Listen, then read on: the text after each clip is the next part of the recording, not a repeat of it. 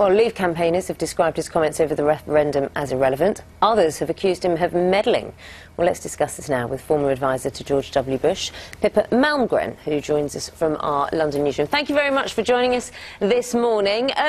Is President Obama right to make these comments at this time? Well, what's so interesting is the U.S. would normally never concede the level of sovereignty or permit the level of intervention of a supranational organization like the EU, so it's sort of odd to see the U.S. weighing in so forcefully on this.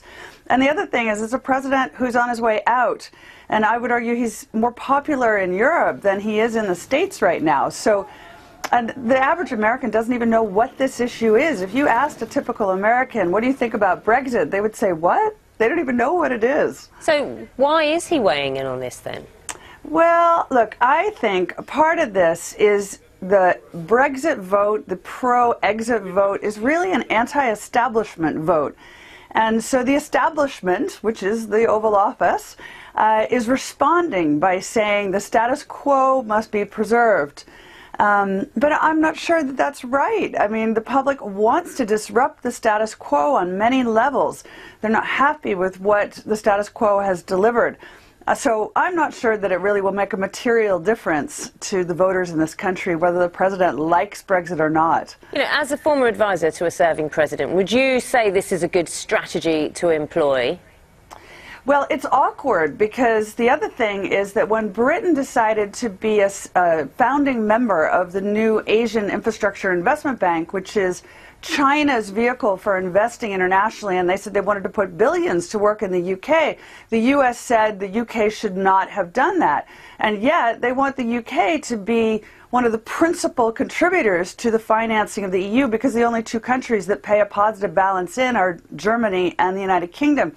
So there's a bit of conflict in America's position.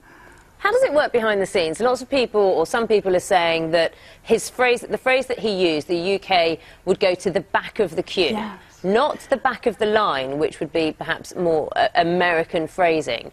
How does this work when it comes to how Downing Street could influence a speech that a US president is making? Well, I think that's precisely what's happened. Downing Street has basically said, do us a favor and just say a couple of words about why this is not a good idea. It's just designed to shore up the Prime Minister's position. But the bottom line is that the public in this country have not decided, and they probably don't have enough facts. My own opinion is that Britain will be fine either way, but the path will be very different if it's out than if it's in.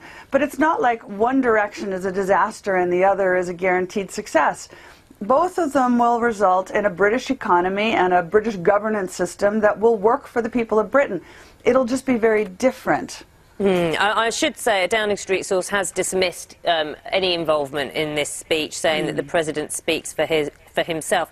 Although there are some comments or some observers who say that White House staff would have been a bit uneasy about this. How would that feed back to him? Well, I think that's exactly right. I mean, whenever the president weighs in on domestic sovereign issues for other nations, there's always a bit of discomfort. And this is also awkward because, remember, Britain is America's closest defense and intelligence ally. So to weigh in on its domestic decision-making is awkward. I mean, let's reverse it. If the Prime Minister made a comment about America negotiating in a free trade agreement, for example, like NAFTA, you know, Americans would be like, who is this guy? Why is he commenting on our situation? So it is slightly awkward. OK, Pippa Malmgren, thank you so much for your views here on BBC Breakfast this morning. Thank you. Big Man Tyrone here. Make sure to subscribe to the wicked awesome Robin Hood UKIP YouTube website. He exposes the leftist crops on the British brainwashing corporation. Nice.